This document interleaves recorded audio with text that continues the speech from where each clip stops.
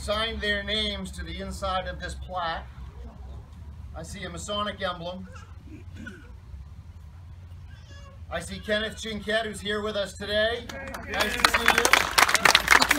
Thank you for being here. I see Alton Chuck Chinquette's name, Jack Russell, Ivel Chinquette, Charlie Chinquette. I'm starting to think that maybe the Chinquette family was all here when we put this together. Morton Humphrey, Pat Matthews, Harris Matthews. I saw his son here today. Oh, this is wonderful, wonderful. Sure.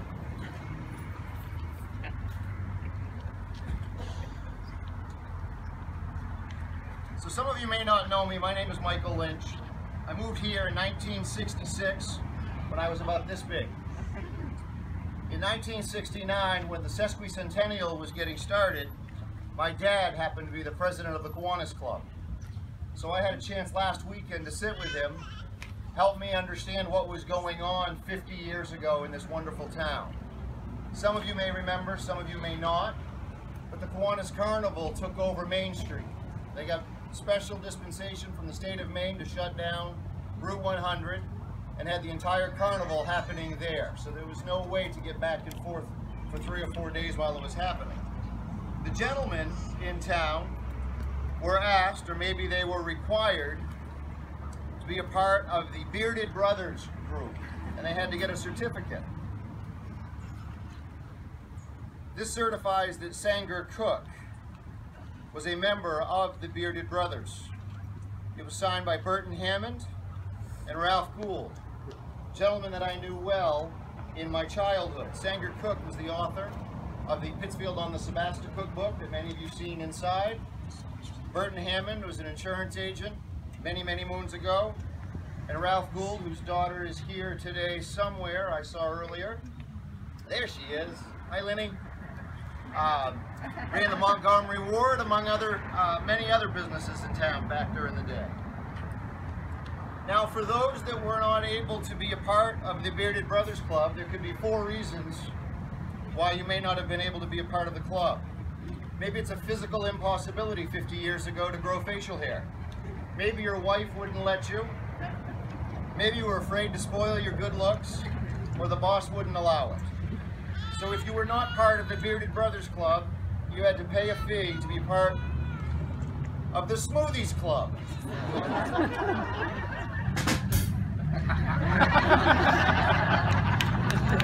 Keep it up. Is that going to happen all morning? This right? Here all day. Thank you. The Embers Restaurant, which used to be located south of town on Route 100. Dave Mercer, one of their placemats from many, many moons ago.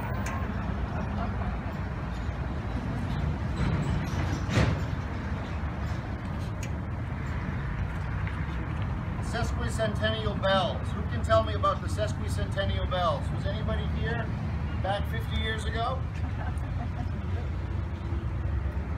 I was 7. I think my mother was 1. Abby Chinquette may have been one of the members. This is to certify that as a member in good standing of the Honored Society of the Sesquicentennial Bells, they are entitled to the privileges thereof, being civic-minded, realizing responsibility, and furthering the success of the Pittsfield Sesquicentennial celebration. They were wearing membership buttons at the time. Elaine Wilkins and Betty Susie were the chairperson, the chairpeople of the organization, and it ran between June 14th and June 21st, again back in 1969.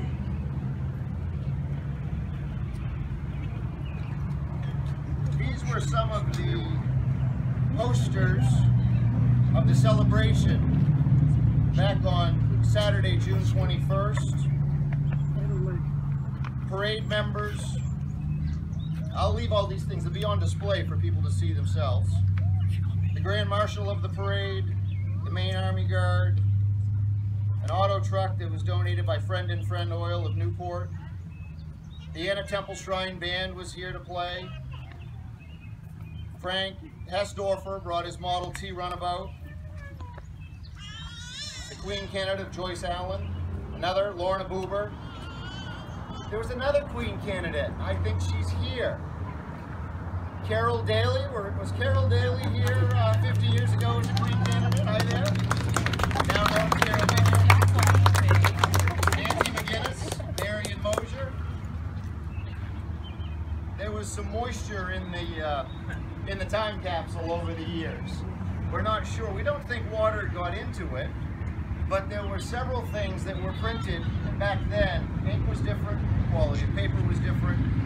There was a 1,200-page Montgomery Ward catalog inside, and I'm sure there was quite a little bit of moisture that went in with the package.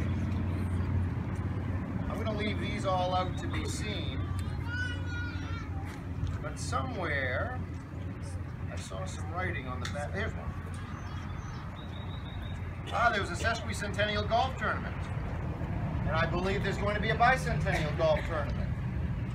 The theme was early American transportation. The golf tournament was open to all high school graduates and up. 3 divisions, low gross, low net. Things haven't changed much except the price. The entry fee was $2.50, and for women it was $1.50. I guess they were looking for more people to join. The committee was made up of Willard Lear, a longtime business person here in town, and John Dana, who also ran the golf course so many, many years ago. Sure. The Valley Times. Who remembers the Valley Times? Excellent. I delivered it from 1974 to 1980-ish. Yeah. That's wonderful. Talking about the sophomore class picking up on cleanup day in Pittsfield. The Legionnaires are celebrating the 50th anniversary. Local firemen averting major blades. Highlights of NCI's graduation for the postgraduate class. Oh, this is wonderful stuff. And also, the Civil Air Regulations and Flight Standards for Pilots by Aero Publishers, donated by Alton Chinquette, otherwise known as Chuck. Procedures and techniques to go with pilot safety. Written exam to become a private pilot back in 1959. So these were even 10 years prior to such.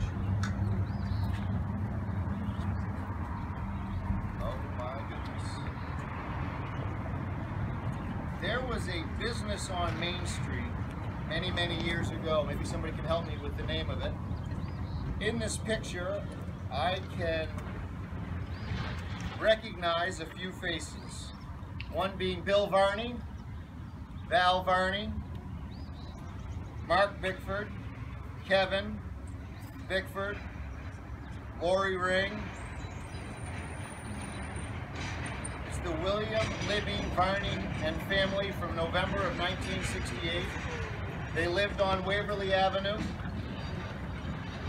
Hey, I got many of them right. They were grandparents of George Edward Varney, Arden and Arlene Havey, Wendell and Eva Bickford. Great parents that were living back then were Ray and Flora Badger, as well as Earl Havey.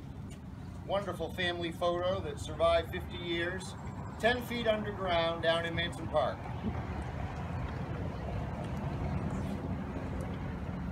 We have a Montgomery Ward catalog. Things were different back then. Yes. So, over the last 20 to 25 years, I've had the pleasure of traveling to the North Maine woods with a wonderful family. The Chinquette Brothers Inc. business card in my hand was from Alton Chinquette, Vice President, and he also spent time at Nugent's up on Chamberlain Lake. I am guessing that there was a picture that was involved at one point, but it says the catch of fish was taken from Chamberlain Lake in February of 1968 by Bud, Ken, Carl, Norris, and Chuck Chinquette, Bud Homestead, from Bud Shop and Save, Willard Lear, Bob Maynard, Jim Christie, Ralph Gould, and Pat Riley. Wonderful names from my childhood.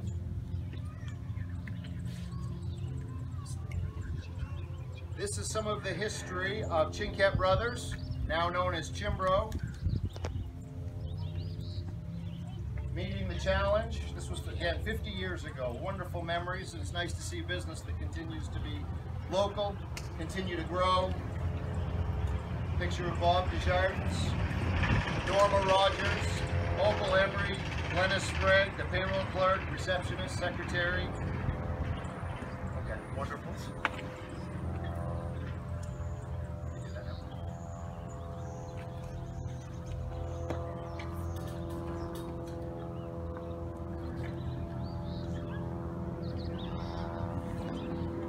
Canadian Club. Hiram Walker and Sons. This whiskey is 6 years old. Well, now it's 56 years old. 86.8 U.S. proof.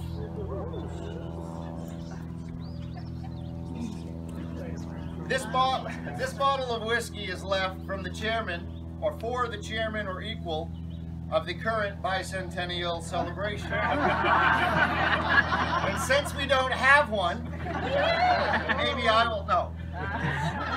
The wonderful part of this year's celebration, the Bicentennial Committee started to get together more than 2 years ago and have worked towards what's happening today and this week and throughout the year.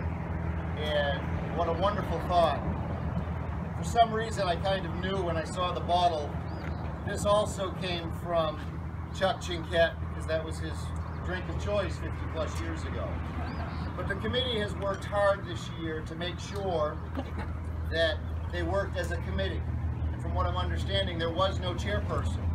So if it's okay with you folks, the bottle will not be opened. It will go in the next time capsule, and 50 years from now, somebody will be able to maybe enjoy some libations, because maybe there'll be a chairperson at that point. If not, we could do it right now if anybody's thirsty. The bottle of this.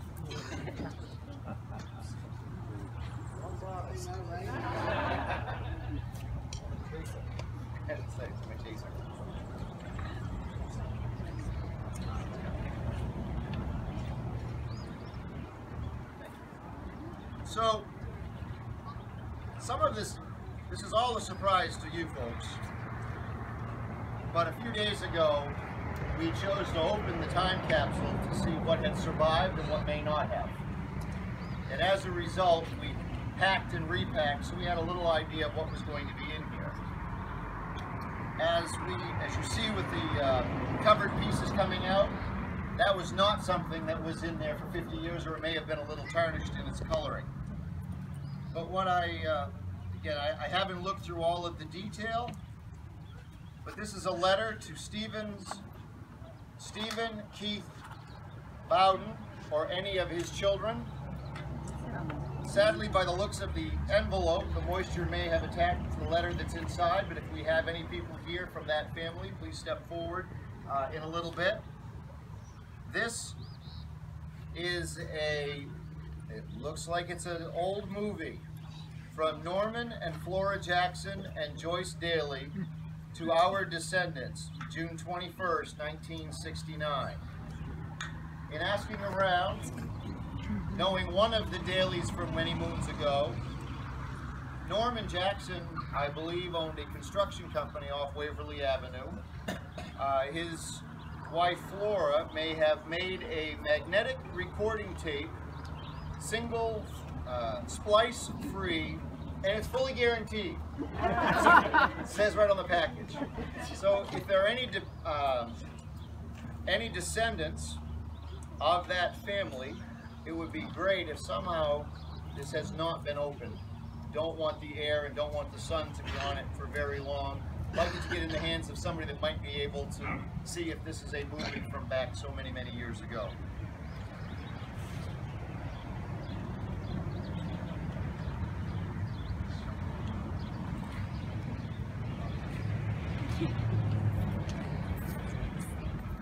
More business cards from Chuck Chinket. I think he had something to do with sealing the container.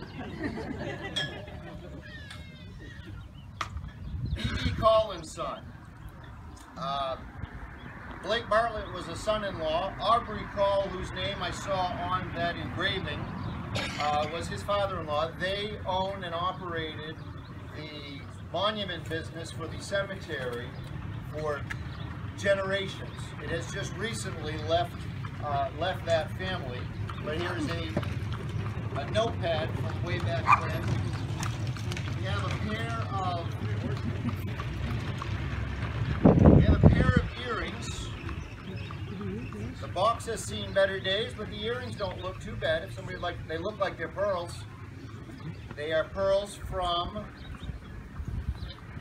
They are for Deborah Jacobs in the year 2019. Anybody know Deborah Jacobs or anybody from that family? I guess somebody left a Christmas present that would be open many, many years into the future. Way back when there was the sesquicentennial, they had memorable plates put together to memorialize the event. Wooden nickels, sesquicentennial, Brothers of the Brush. I think I heard a story that at the end of the sesquicentennial celebration, Stan the barber, who was still on Main Street, was offering discounts for shavings and haircuts for all the gentlemen who grew the facial hair that had did not know how to get it off at that point in time. So they went to see Stan the barber, who's still there most days of the week at this point in time. And also, I'm not sure what the meaning behind this is, but a red ribbon from the sesquicentennial of 1969.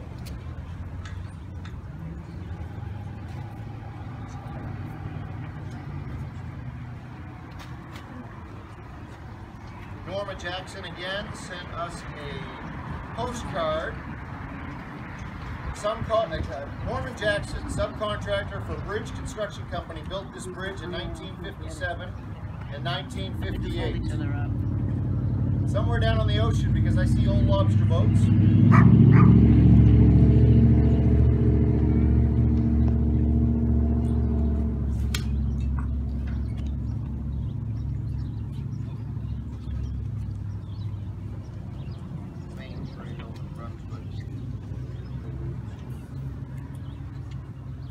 Automotive parts and accessories,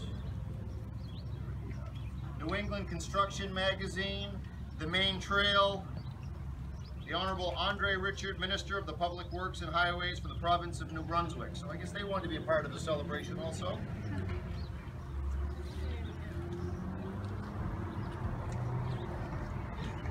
We have a bumper sticker. Pittsfield, Maine, Sesquicentennial, June 14th through the 21st, 1969. At least they had the bright colors way back when. I wonder who didn't pay the real estate taxes in Pittsfield in 1968. We have the annual report. Anybody here? Anybody nervous?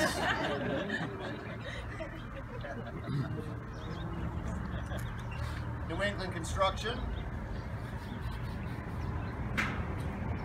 Ooh, a sesquicentennial book. This is what was going on. They were available for $1. How much are they this year? $27.50. Citizen. Oh, letters from. Oh, Jim Hannigan. He was the town manager back in 1969. Knew him for many, many years. I'm close friends with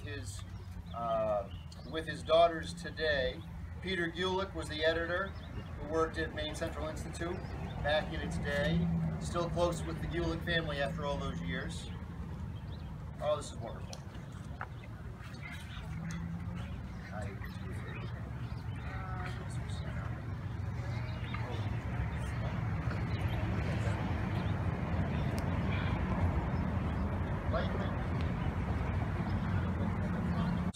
I saw a catalog from Church Goods, CML meat. At that point, it was 77 years old, 50 years ago. And so the trumpet yearbook from MCI, class of 69, just before my time.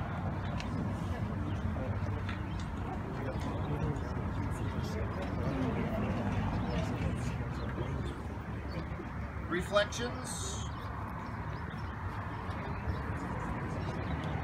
This was a time when the town had a, how do we say this gently? People were graduating from Warsaw as well as MCI back in those few years. And this is a yearbook called Reflections from the Warsaw Rebels in 1968, 1969. Some of you folks may remember those days way back. Steve, you remember?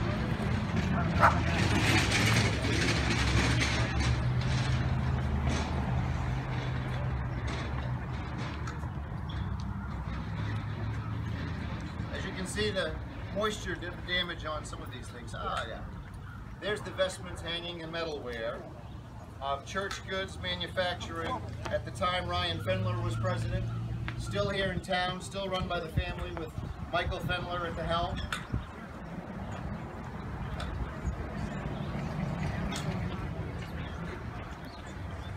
Yes. So over the last 10 days to 12 days, it's been in all of these papers have been in a secure hiding place to dry out, to allow for some of them to be open while others are still sealed shut from the moisture. I'm guessing that's the Montgomery Ward. Oh, it's the Blue Book of Quality Merchandise from 1969. Anybody want to check some prices against things today? But as you can see, the folks 50 years ago wandered around to some of the businesses, some of the educational facilities, maybe a local watering hole. They tried to put together a flavor of what was happening in this wonderful town in 1969 and shortly before that. One of the things that we're looking forward to doing is putting another time capsule together.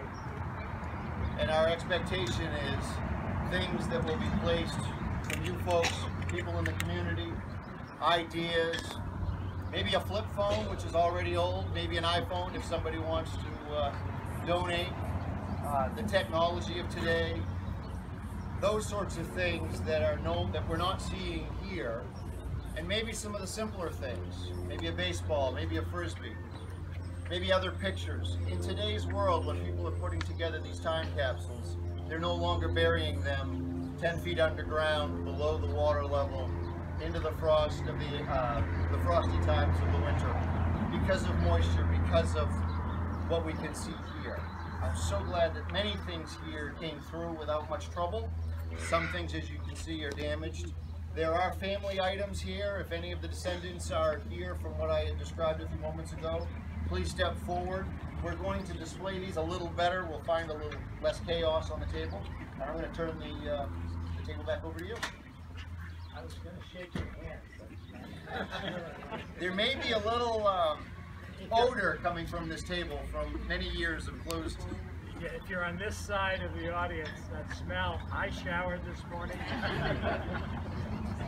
So there is a little story about what happened, and you've kind of gotten the idea that yes, we did open it up beforehand because we wanted to see what the condition was inside, and everything that was taken out of here that you saw today was in there. So nothing was replaced, it was all original. Nothing was added. What you see is what you get. And we're going to kind of try to keep it around for a little while longer, and maybe come up with some, as Mike just said, some ideas for next year. Before we move on, I'd like to introduce Brad, our local senator. He has, I was going to say words of wisdom from Augusta. Is that an oxymoron? That is an oxymoron, especially after what's been going on down there the last few months. There you go, that's good. Well, thank you for the invite here, and I just wanted to, Representative Strom's here as well. We were there late last night, and the Senate President delivered it to my desk at 9:30 last night, so we've been running around and getting together. But just wanted to present this today. It's in the year of our Lord 2019, a joint resolution commemorating the bicentennial of Pittsfield. Whereas the town of Pittsfield was originally incorporated as Warsaw, Massachusetts in 1819, and it was renamed Pittsfield in 1824 in honor of William Pitts of Boston, a large landowner in the town. And whereas early settlers made their money as farmers, blacksmith, and sawmill workers, and whereas Maine Central Institute was established in 1866 by the Reverend Orrin B. Cheney and the Reverend Ebenezer Knowlton, and continued to serve as a local school for area students as well as boarding students. And whereas in 1855 a railroad came to town, playing a significant role in the growth of the town. And whereas in 1869 one of the state's earliest woolen mills was established in Pittsfield, and later woodworking and canning factories were established, providing jobs to local residents. And whereas in 1895 water service was established through the creation of the Pittsfield Water Works, and in 1900 electric power was brought to the region through the formation of the Pittsfield Electric Light and Power Company. And whereas the Civil Works Administration assisted the town as part of the New Deal by providing $25,000 to construct an airport that was used by the United States Navy for training from 1940 through 43 through the end of World War II. And whereas during the 1930s, Chimbro, a bridge building firm, opened in Pittsfield and continues to be a well-respected construction company, managing projects as far away as Texas. And whereas Platoma Acres, a housing development for workers, was built in 1946. And whereas Sebastopol Valley Hospital was built on Grove Hill in the 1960s and continues to provide healthcare services to the community. And whereas Interstate 95 was constructed in 1964, making Pittsfield a prime location for rest stops between southern and northern Maine, and a motel, restaurant, gas station, and shopping center in a large part remain in existence today for use of residents and people passing through. And whereas Pittsfield is home to the Central Maine Egg Festival, which is celebrating its 47th year now, therefore be it resolved that we, the members of the 129th Legislature, now assembled in the first regular session on behalf of the people we represent, take this opportunity to commemorate the 200th anniversary of the town of Pittsfield, and be it further resolved that suitable copies of this resolution, duly authenticated by the Secretary of State, be transmitted to the Pittsfield Town Office. Like I said, it was last night, it was a little bit late, so I've got the copies here. We'll get them framed out and get them back over to all the residents over here. So thank you for the opportunity to present this, and it's really important.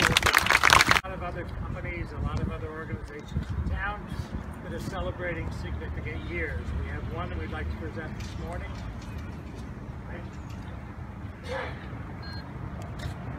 My name is Michael LeBlanc. I've been in town 8 years, so I don't know all of you, but I'm representing the Pittsfield Bicentennial Celebration Committee. And one of the head things that we have to celebrate is this library, the Carnegie Library, and it's celebrating 125 years. A few years back, my partner, Rosalie Williams, and a cadre of very capable people put an addition on the building, and it's become a great resource for the community, people of all ages. It's a bustling place. I'd like to present this ribbon and certificate to Holly Williams, the treasurer. Represents a long line of very competent directors and librarians. We're very happy to make this presentation. Holly.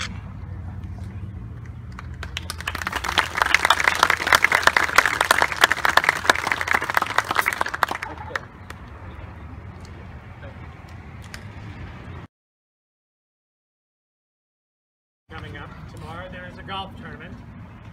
There'll also be some floating around the ponds tomorrow night, so if you've got a kayak or a canoe or something, keep the boat motors under 95 miles per hour, otherwise there's a few waves.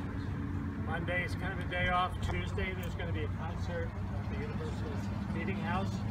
Wednesday's the big day. Now if you take a look over to the right, over here, that's not the same building that was here a few months ago. We've got a great day,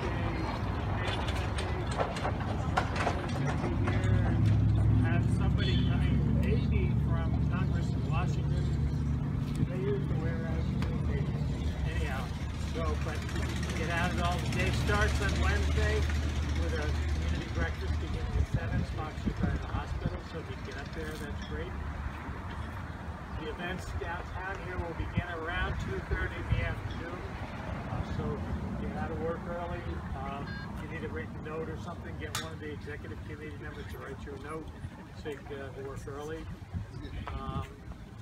And hopefully we'll see you on Wednesday. And we'd like to thank Pete and all the work that he's done. And the last thing we'd like to do this morning, unless there's something else, is to... Yes, there is something else. The last thing I'd like to do is to make sure that you get some cake over here from Pop On Overs.